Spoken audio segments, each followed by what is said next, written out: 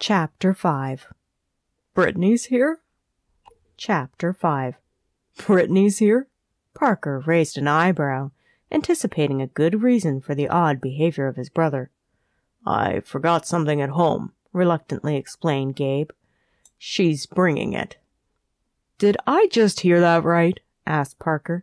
He leaned forward in his chair.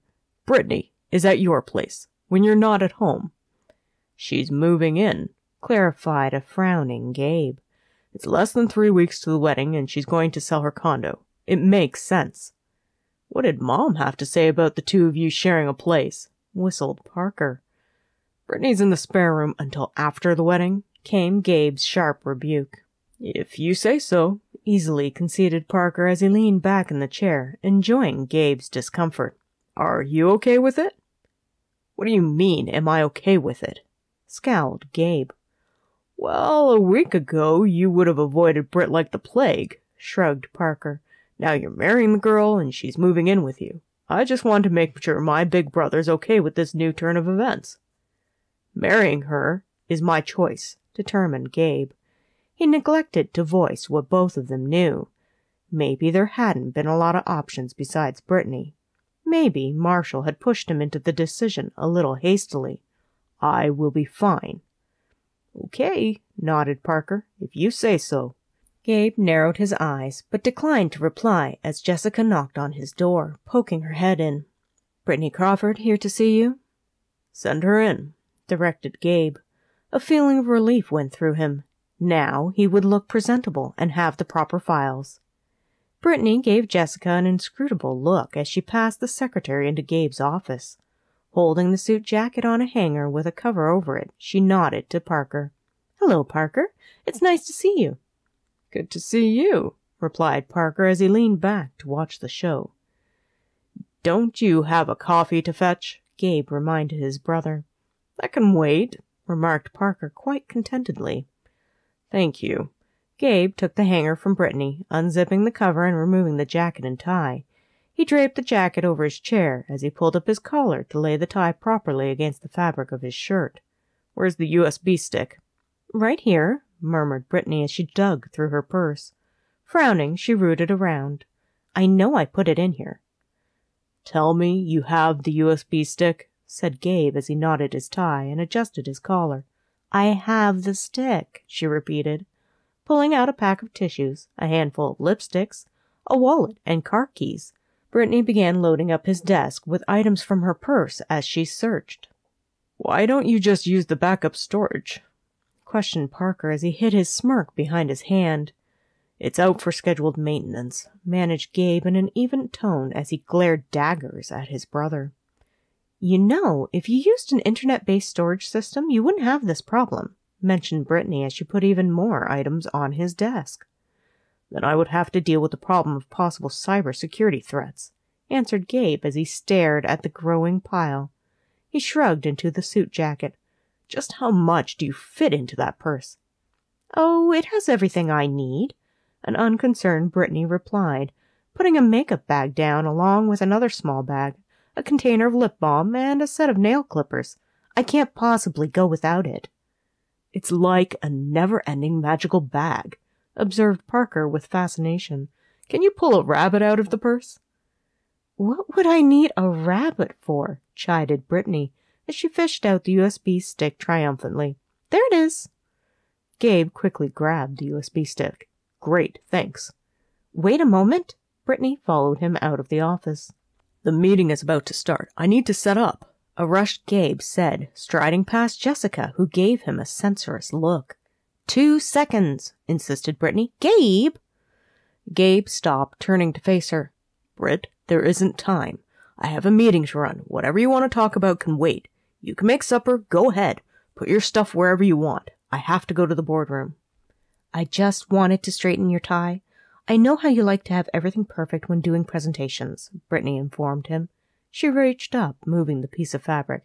Now your tie is straight. Have a good meeting. Feeling chastened, Gabe nodded. Thank you for everything. You're welcome, smiled Britney. She watched as he made his way down the hall. Well, that was special, mused Parker. Engaged?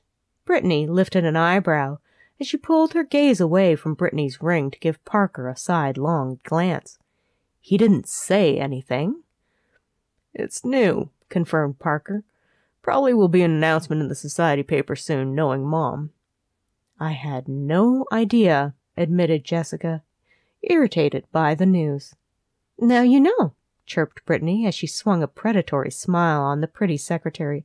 Parker, don't you have a meeting or something? I think the lovely secretary and I should have a chat. Oh, I don't know if that's a good idea, mentioned Parker as he looked at the two ladies. I think it's a brilliant idea, cooed Jessica, dripping false enthusiasm. We are going to be the best of girlfriends. I think so too, gushed Brittany. Oh boy, Parker muttered.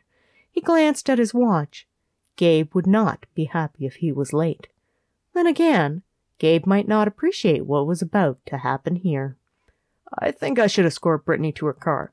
I would hate for her to get lost in the building. Sometimes it can be a bit confusing, and even I get turned around.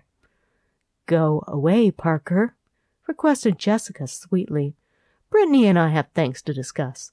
I promise she won't get lost going to the parking garage. Gabe would have to handle this on his own, decided Parker. Have a nice afternoon. Brittany waited for Parker to leave before approaching the secretary with a handout. Brittany Crawford. Jessica Porter, replied Jessica as she coolly shook Brittany's hand. Let's get a few things straight. I'm the secretary. I do not sleep with the boss. I am efficient, and I assure his efficiency. I'm career-focused, and anything that poses a threat to my boss at being his best and at the top of the company is a threat to me. Gabe is a well-oiled machine and doesn't need to be bogged down with a wife or children. I fully expect him to amalgamate with several hospital chains over the next decade, taking Ramsley HMC to the next level. He needs to concentrate on his career to achieve those objectives. Gabe doesn't need a family life, nor is he a family man. You should quit now. Wow, you don't pull any punches, breathed Brittany. She gave Jessica an admiring look. I appreciate your honesty. Jessica waited, then gave Brittany a confused look when she didn't say anything more. That's it? That's all you have to say? I'm the one wearing the ring. Brittany flashed her engagement ring with a satisfied smile. I think that says it all. Jessica narrowed her eyes as Brittany went into Gabe's office to collect her purse and everything she had strewn over Gabe's desk in her search for the USB stick. The confrontation with Gabe's secretary was concerning. It was obvious Jessica was jealous, but Brittany did believe her when she said she wasn't sleeping with her boss. Gabe wasn't the type to have an affair with a secretary. Brittany could sympathize with Jessica. She knew what it was like to love someone from afar. However, she wasn't about to let Jessica sabotage her chance with Gabe, not after waiting all these years. Sometimes Brittany could barely believe it. Gabe was going to marry her. Gazing down at the engagement ring gracing her finger, Brittany smiled happily. Moving in this morning had been risky, but ultimately had been the right move. Now she had to finish moving in and start being indispensable to him. Once Gabe came to rely on her, he would never want to let her go. She was going to do this. Her dreams were about to come true. Brittany was going to make Gabe fall in love with her. Flicking the last of her stuff into her purse, Brittany walked with her head high through the outer office. She had dealt with tons of society girls who thought they were better than she was all her life. She could deal with one pesky secretary. Jessica ignored her exit, going so far as to turn her back on her. Well, it wasn't over. Jessica hadn't been in this battle for Gabe for as long as Brittany had been, and no one was as determined as Brittany Crawford. For the next hour, Brittany wandered through Gabe's workplace, chatting to random people and introducing herself. She especially loved Mario, the fellow who ran the coffee and snack cart. He was a friendly fount of information who happily introduced her to a number of employees. Feeling like she had made some headway, but knowing she needed to get back to her condo before the moving guys came, Brittany said goodbye to Mario, promising to visit again. In fact, she was going to make herself a regular nuisance to Jessica. Brittany planned on bringing lunch every single workday to her dear fiancé. Gabe had said she could cancel his meal service, and starting tonight, he was eating her cooking only. Many popular magazines toted away to a man's heart was through his stomach. Britney was about to put the theory to the test. A short drive later, and she barely made it to her condo door before the movers arrived. She directed them to take her chair, nightstands, and bed, while she emptied the dresser into boxes to make it lighter for them to carry. She probably should have come home directly after talking to Gabe to be more prepared for the movers, Britney reflected. However, she had wanted to stamp her mark on Gabe at his workplace, so by the end of the day, everyone would know he was getting married. She should also ask Gabe what coworkers he wanted to invite to the wedding.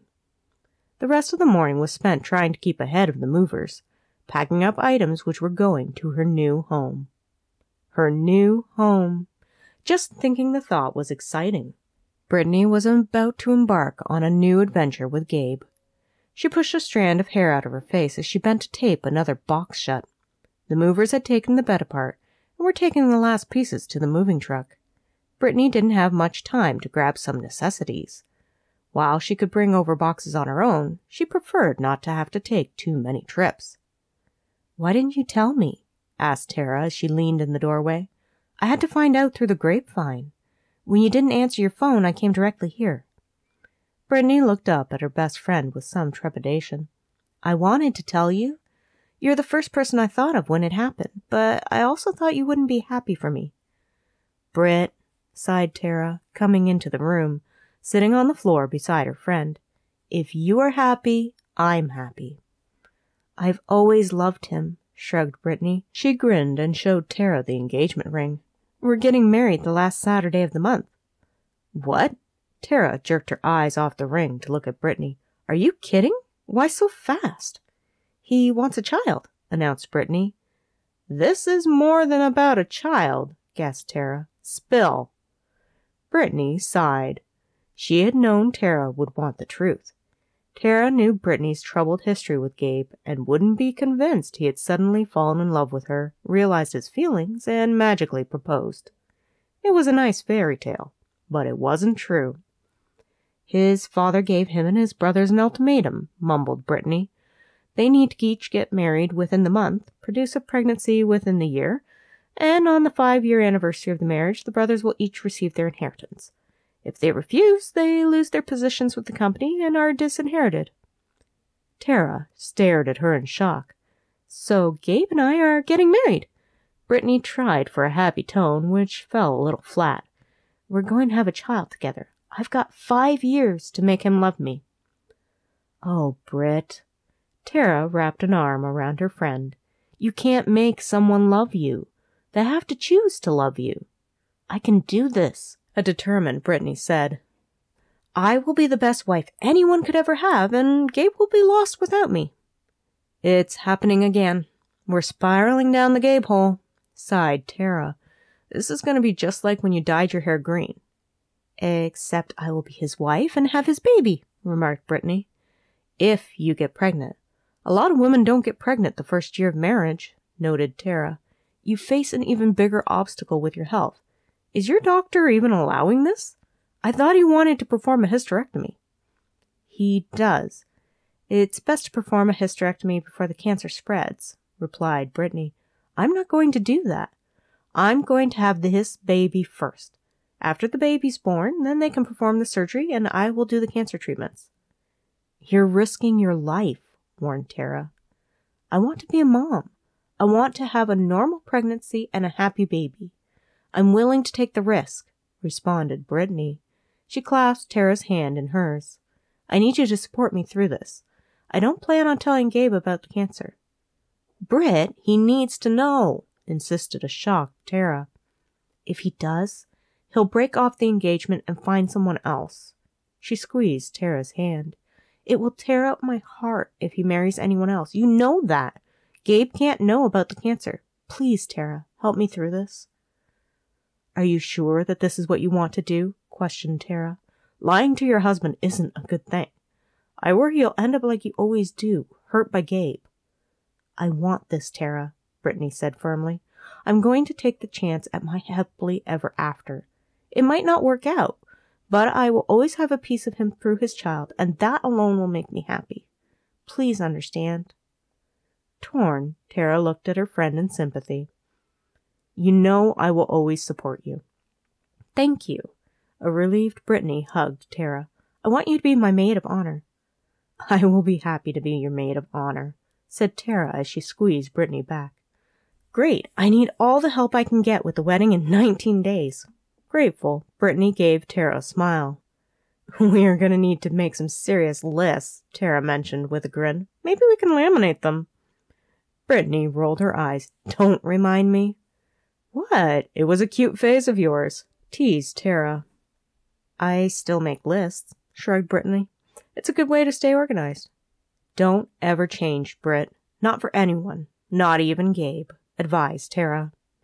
Britney knew it wasn't likely. She would do what she had to in order to keep Gabe as hers. "I moved in with him." "What?" Tara asked in surprise. "Is that why the movers are here? Does Gabe know?" "He gave me a pass card," smiled Britney. "I'm moving into his spare room." "Promise me, before you make any other big moves, you will run them past me," appealed Tara in concern. "We don't want another talent show exposition or a prom fiasco." "We do not talk about prom," warned Britney. "That's why I'm trying to prevent another prom-like occurrence," appealed Tara. "If you have any ideas which might even be the tiniest bit like prom, tell me so I can talk you down." "I have grown up, Tara. I'm not the same starstruck girl I was before," insisted Britney. "Gabe has his faults, and so do I. I'm just trying to compromise a little with the end goal of keeping him in mind." "Just as long as you don't lose yourself in the process," advised Tara. "How can anyone lose themselves?" wondered Britney. "It seems silly." "Don't worry, I'll be right here if it happens again," sighed Tara. She looked at the boxes. "How much are we moving?" "Just enough to make me comfortable in the guest room," replied Britney. "Oh, I would like to take some of my kitchen items as well. Do you know he has no food in his condo? Nothing. Gabe has a meal service. They bring him everything and even take the dirty dishes. I called them to cancel. I'm going to be the one cooking." "Did you ask Gabe if that was what he wanted?" questioned Tara. "Both of you are in a relationship now. You have to take his wants into consideration as well as yours." "I know I go overboard," admitted Britney as she stood, grabbing the box and putting it in the hall. "I get overly enthusiastic, and I forget to be reasonable. However, Gabe said I could." "Okay," Tara capitulated. It was obvious this was what Britney wanted. "I'm happy for you. Let's get everything you want moved over. I've always wanted to snoop in a Ramsley condo." Britney laughed, and the two friends chatted wedding ideas as they sorted through what would stay for now versus what needed to go to Gabe's condo today. It was awkward, Gabe decided. He had come home from work, the usual time, to find Britney had kept dinner waiting. She had insisting on eating together at the small dining table, which he never used. Gabe had decided to compromise and indulge her in this. But the small talk was just awkward. They had gone through how his meeting had went. They had discussed the rest of his day. Britney had been delighted to meet his secretary, which Gabe didn't quite believe somehow, but he also didn't want to delve further into whatever had really happened between the pair. Jessica had been in a snit all day after her encounter with Britney, and Gabe had simply decided not to react. Sometimes it was better to play a dumb man and pretend he didn't realize anything was wrong. They had conversed ad nauseum about Britney's moving into the spare bedroom and her experience with the movers, who were apparently the most patient and helpful men she had ever met. Gabe neglected to say it was what she was paying them for, since he didn't think he wanted the fallout from such a comment. Finally, dinner was over. Gabe couldn't complain about the cooking. Britney was exceptionally good at putting a meal together. She was even going to clean it up without any expectation of help. He had offered, although he had no idea how to do dishes. Gabe had never done any amount of household chores in his life. Thankfully, Britney had turned him down. Now she was puttering around, pulling things out of her boxes and finding new places for them to reside. She still had a small stack of them in the hallway and was slowly bringing them in and unpacking. Gabe was thankful the majority of her stuff was finding its way into her room. However, there were exceptions, which he didn't particularly enjoy. He had made the condo his home, and now he was having to share, which was something Gabe wasn't used to. Trying to ignore Britney, he concentrated on his laptop, running the numbers again. Gabe frowned, highlighting an area for further investigation. Since he had learned that the family business was being used as a front for laundering money, Gabe had been meticulously going over the accounting to ensure there wasn't any odd activity going on in the past 8 years. The FBI was still going over the company figures in the ongoing investigation, and Gabe didn't want any surprises that he would have to explain during his tenure as head of Ramsley HMC. He would scrutinize the business now and be prepared for any eventuality. Glancing at his watch, Gabe realized the time. Shutting his laptop, he set everything away for the next morning and checked to see if he had any messages or texts a moment as he got up to get ready for bed. Gabe abruptly looked up from his cell phone. Something was wrong. His peripheral vision had picked up something that hadn't been there before. Turning his head slowly, he surveyed the room to find the kitchen counters cluttered with all sorts of small appliances in bright red. Tightening his jaw, Gabe narrowed his eyes. "Brit?" "What is it?" Britney asked offhandedly as she walked from the hall towards her designated bedroom with yet another box in her arms. She didn't even look towards Gabe as she walked the short distance. "Why are there things in my kitchen?" he demanded. "What things?" she asked, her voice muffled as she put the box in the bedroom. "Things," clarified Gabe, waving his phone at them, "on my countertops."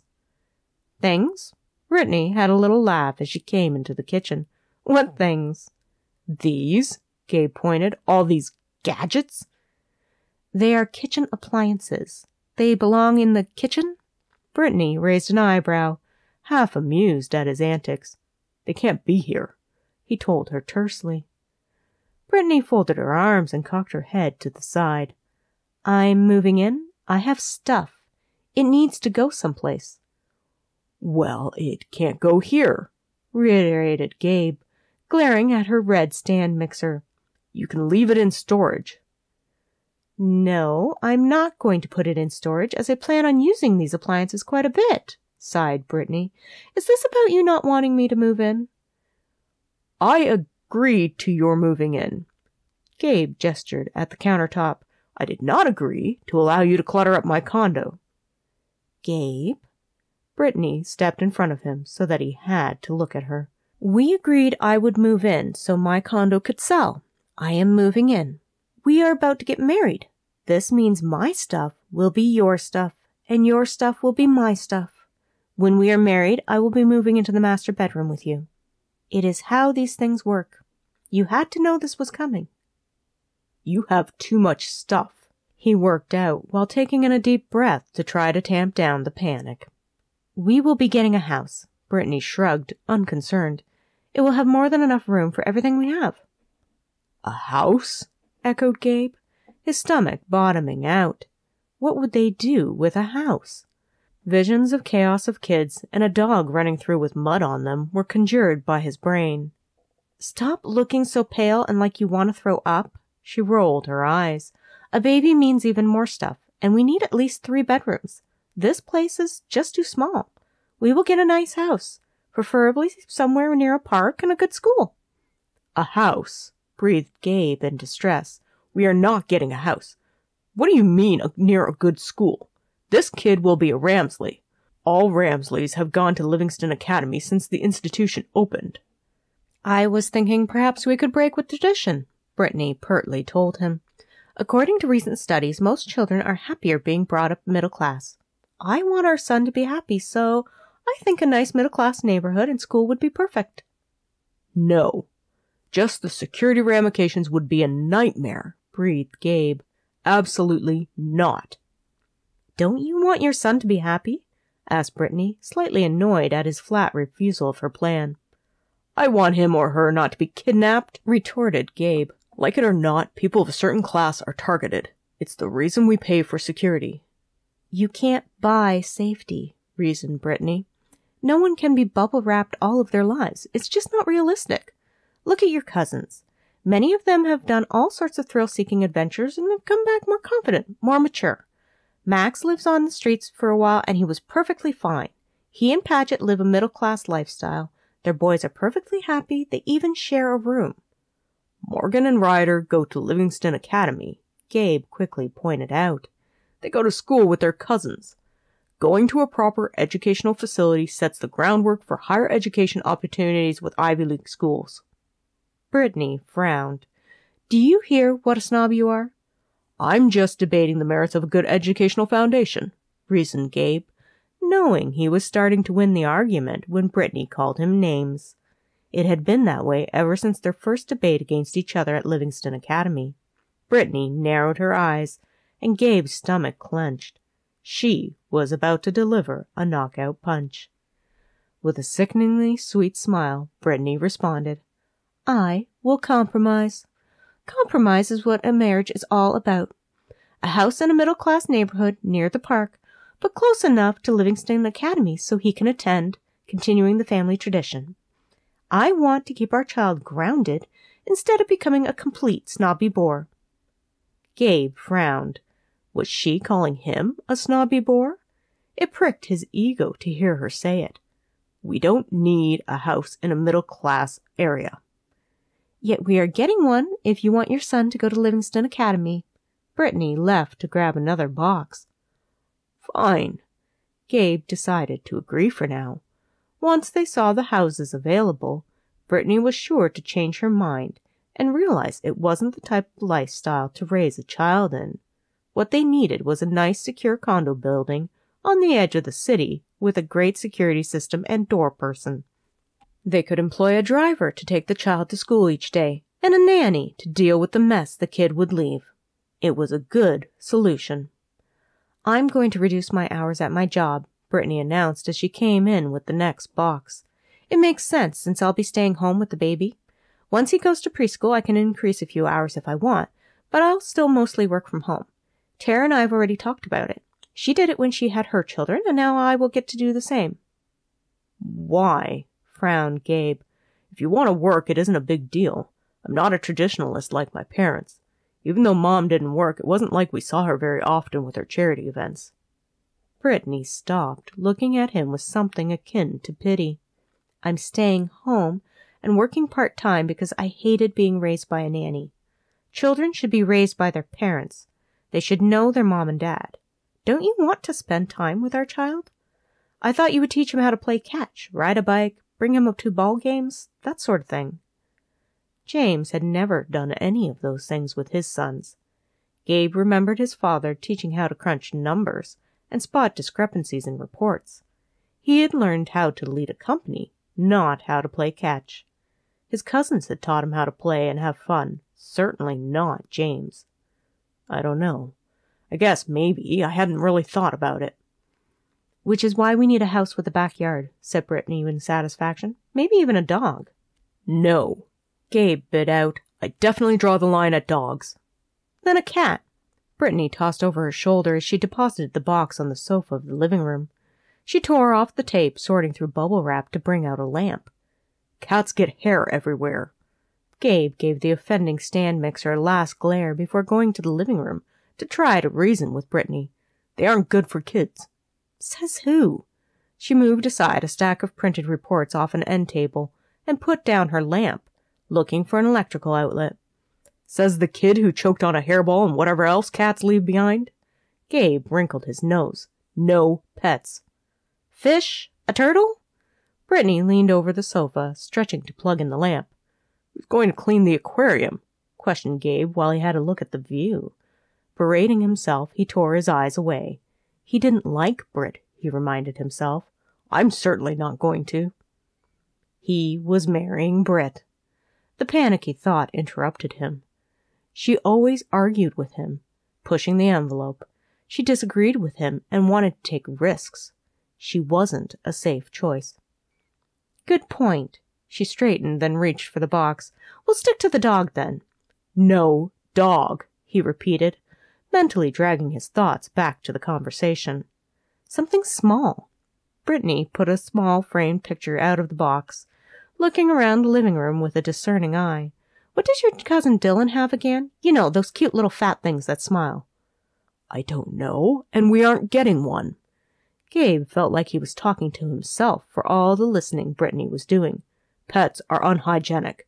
We don't want our baby around unhygienic things. It's unhealthy. Britney set down the frame with some satisfaction on a side table near the windows before turning to face Gabe and decide just how serious he was. He was pretty serious, she concluded. We will revisit it when the baby's a little older. Perhaps just after the toddler phase. It'll be better for him to grow up with a dog. Are you even listening to me? Gabe waved his arms in frustration. Not really. Britney shrugged and smiled. I have an appointment with the realtor next weekend, so we can look at a house. Gabe stopped still, feeling a little trapped. I'm not available.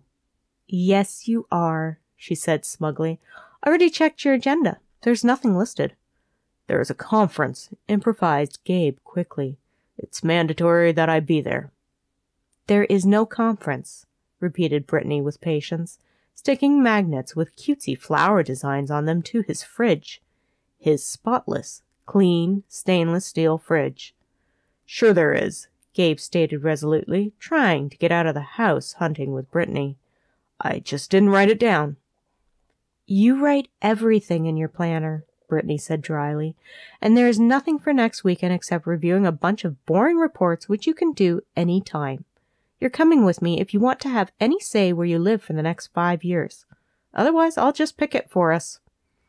If she picked it, it would no doubt be some horrible pink creation, with trim and knickknacks everywhere, thought Gabe as he forced a breath through his lungs. She might even want to go so far as a fixer-upper, since Britney always loved watching those home makeover shows. Gabe had accidentally found out that fact in college.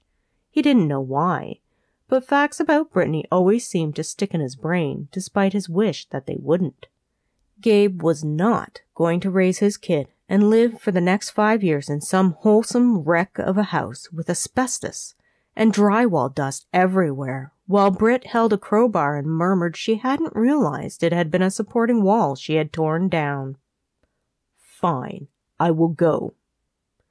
Britney gave him a luminous smile, and Gabe could feel his heart skip a beat.